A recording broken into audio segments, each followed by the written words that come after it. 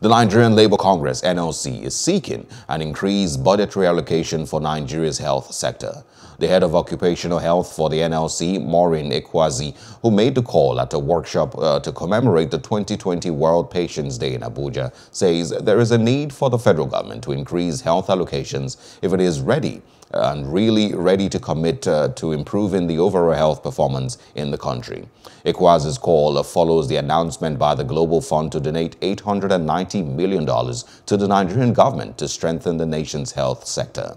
The amount is due to be disbursed and implemented from 2021 to 2023. She, however, added that the safety of health workers must be prioritized to guarantee the safety of patients who access various health facilities in the country. Nigeria has been given $890 million by global funds, but that will be from 2021 to 2023.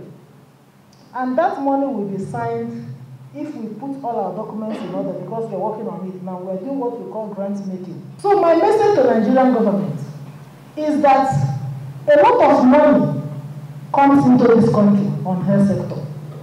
First of all, in 2001, there was an Abuja declaration that says, and our president then was the head of states in Africa, I think so.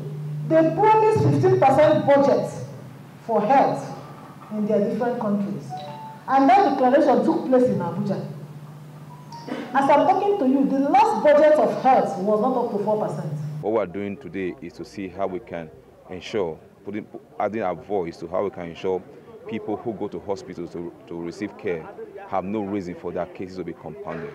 There have been several reports of people going to hospital to receive care. At the end of the day, they either get maimed, they have what you call secondary infection, some get their case complicated, some even die along the line. We have realized, through WHO, that for us to achieve patient safety, we must first look at the safety of the healthcare worker.